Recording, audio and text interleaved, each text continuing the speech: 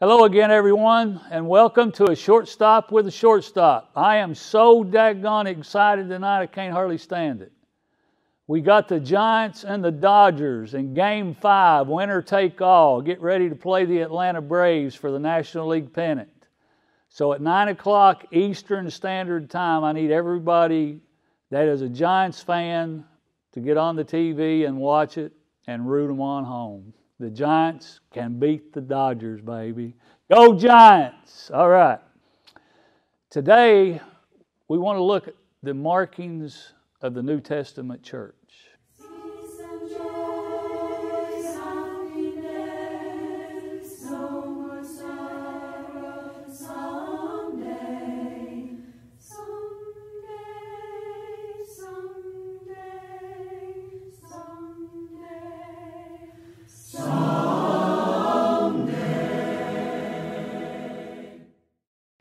This is a very important subject because let's look at the San Francisco Giants.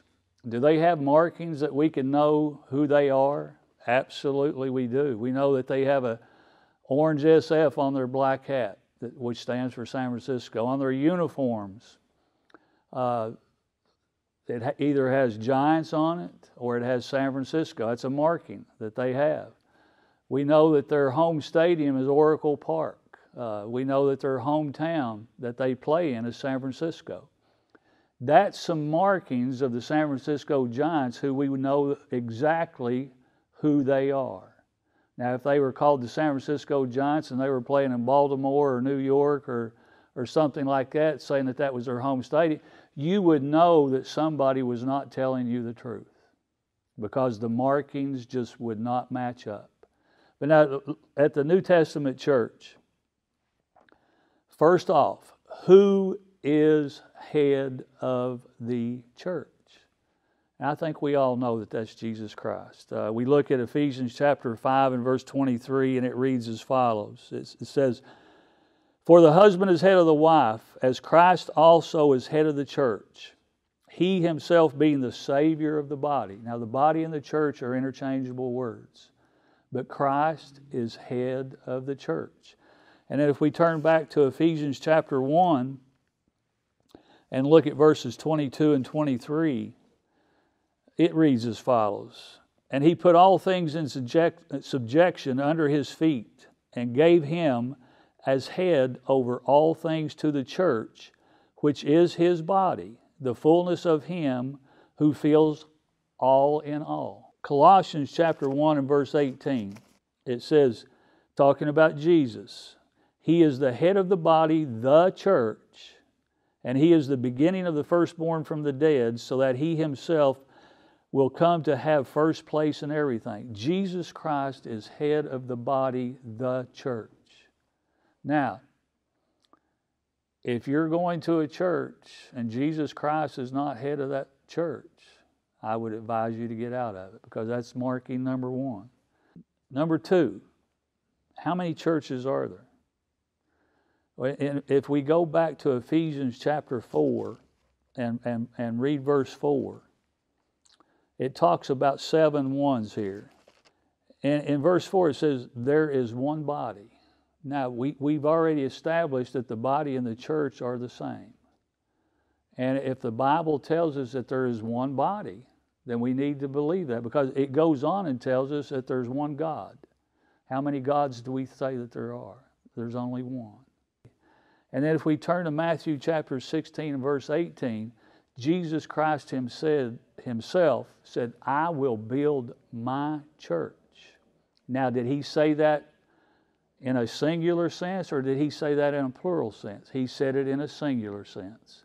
And we know that in Acts chapter 2 in Jerusalem on the day of Pentecost, that was where the church started.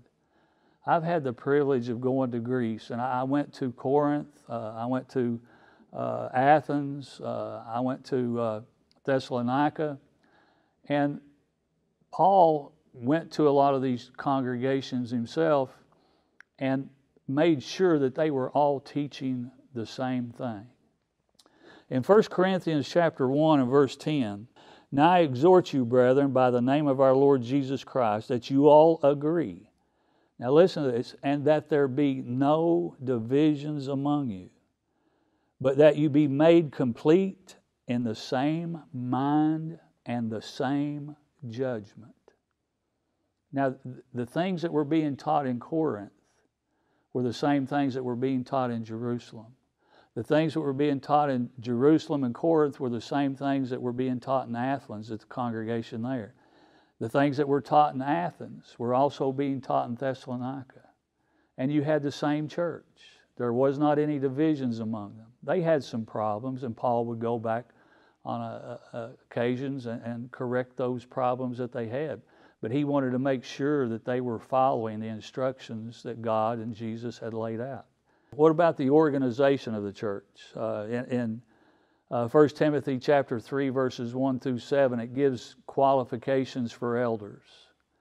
Now, the elders would be older men, would be well-read men, would be men that were apt to teach, would be the husband of one wife, would be able to conduct themselves out in the public in a way that God would want them to, but he also could control his own home. That means his children. In Acts chapter 20 and verse 28, it says they were supposed to feed the flock. That means to make sure that they got spiritually fed with God's Word. And in Hebrews chapter 13 and verse 17, it says they are to be on watch for their brethren's soul, because they're going to be held accountable for it. Also in 1 Timothy chapter 3, verses 8 through 13, you have deacons.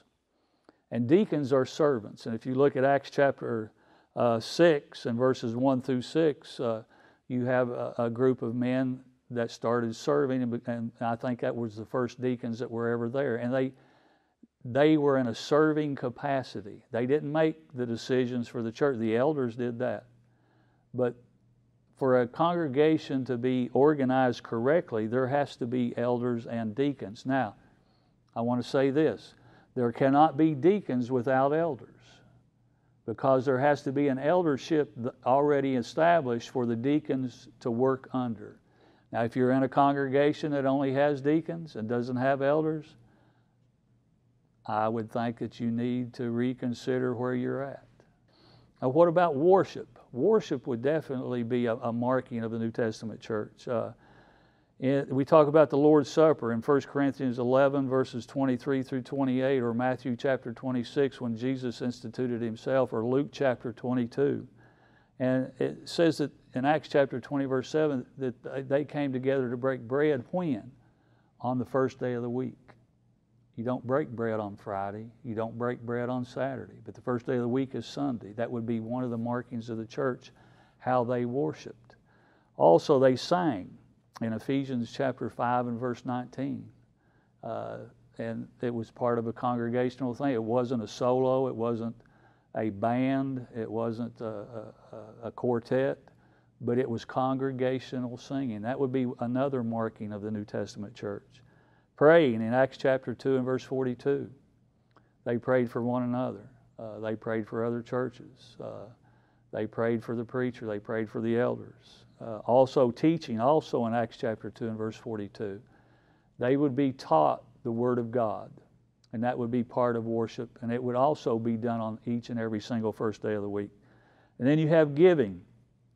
1 Corinthians chapter 16 verses 1 and 2. It says, on each and every first day of the week, lay by in stores you have been prospered. Now, do they do that on Saturday or Friday? No, it says they do it on the first day of the week, but we should prepare ourselves to be able to give on each and every first day of the week. And then in John chapter 4 and verse 24, it says we're supposed to worship God in spirit and in truth. In spirit is having the right attitude, and truth is doing it by the Word of God. Those are the 5 acts of worship that are the markings of a New Testament church.